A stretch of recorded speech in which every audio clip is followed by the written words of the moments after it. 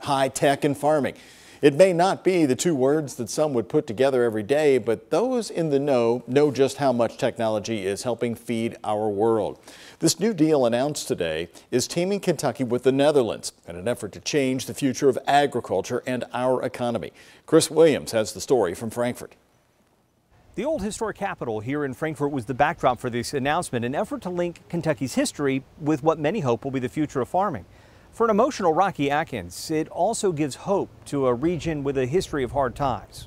It's a big day for Kentucky, but it's even a bigger day for our little part of Kentucky, a place that I do love from the top of my head to the bottom of my feet, Eastern Kentucky. The project will be statewide, but has an immediate impact on Appalachia, the home of Governor Beshears' senior advisor. 1.2 billion pounds of tomatoes were imported from Mexico 10 to 15 years ago, 4 billion pounds last year.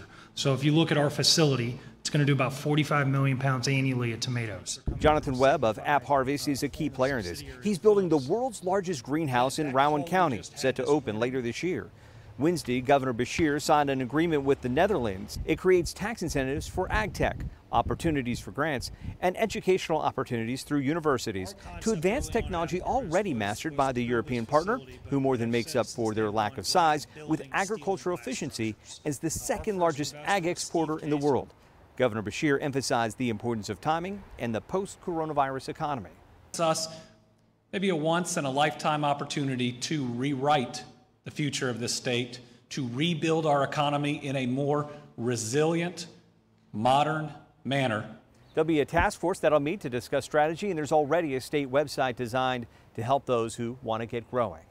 At the old Capitol in Frankfurt, Chris Williams, WHAS 11 News.